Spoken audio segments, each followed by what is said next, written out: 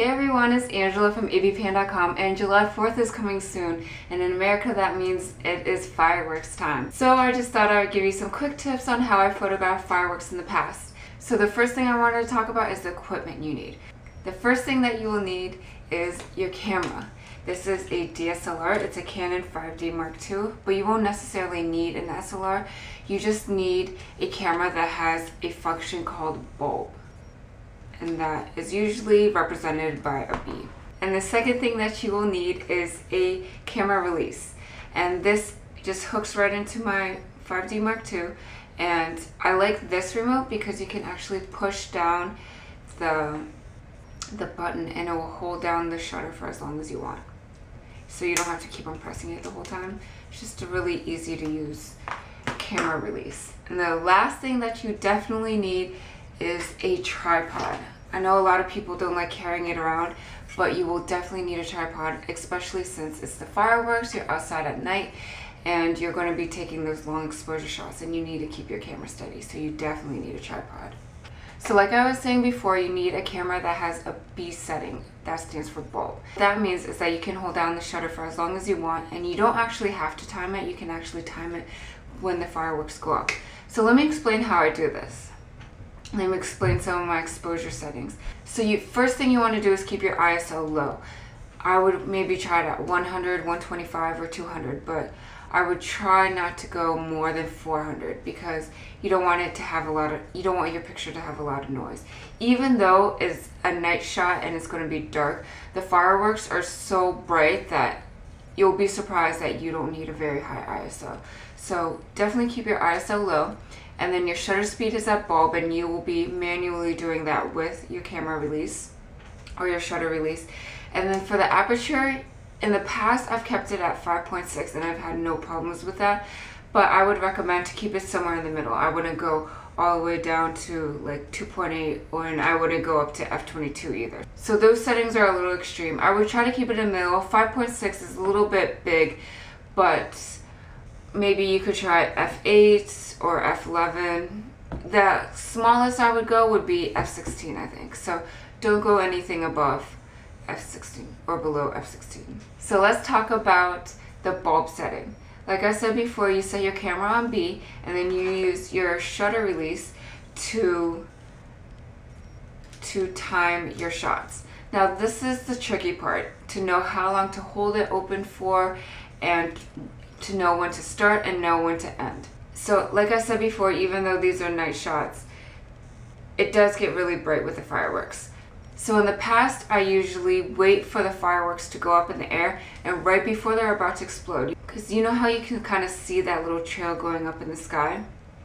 You want to wait for it's like kind of already in the sky and about to explode, and that's when I'll press the shutter release. So once all the fireworks are all up in the sky, my shutter release is already open. I'll wait till they're about to fall and they're about to disappear into smoke. So right before they're about to open, I open the shutter release, and right before they're about to close, I'll close the shutter speed. And so hopefully before July 4th, you'll be able to practice on some fireworks, because it's kind of like a movement with the fireworks. You're watching the fireworks go up, you're watching the fireworks go down, and that's when you're pressing your shutter release. So if you can, I would practice before July 4th as well, before the big show. So you can get some practice shots in and kind of judge how long to keep it open so you can judge for yourself how long to keep it open, how long to close it. It's definitely something that you need to practice before the big show, just so you don't walk away with nothing, and so you don't have to wait till next year to take more fireworks pictures. So those are your camera settings and all the equipment that you need for the shot. But first, I would say that you should definitely go ahead and scout out the location that you want to go to. I've done this every year in the past. I've gone probably July 3rd to go see where I wanted to go stand, make sure I get my spot, kind of estimate if there would be a lot of people there, and try to plan out how I was going to set up my camera, maybe take a few test shots for the next day, just so I can get a better idea of where I want to go. Because July 4th in DC is pretty crowded, so you definitely want to be as prepared as you can be. And I don't know where you live, but I'm assuming fireworks anywhere pretty much is really crowded. So definitely plan your shots. Go ahead of time, plan where you want to go, how you want to sit, you know, just make sure to be prepared. And bring lots of water because it's hot July 4th. So I haven't tried this before, but I saw someone suggest that if you want to take a shot with multiple fireworks in your pictures, you may want to take some foam core with you.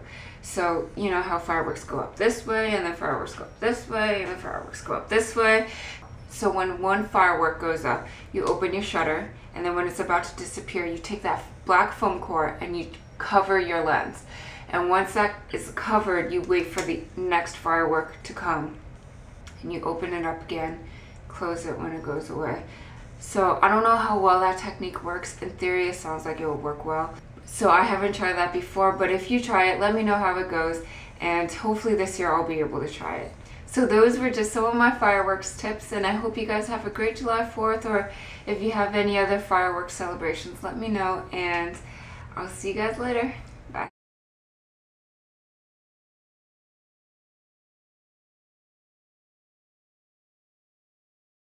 Visual story. Create the visual structure of film, TV, and digital media by Bruce Block. And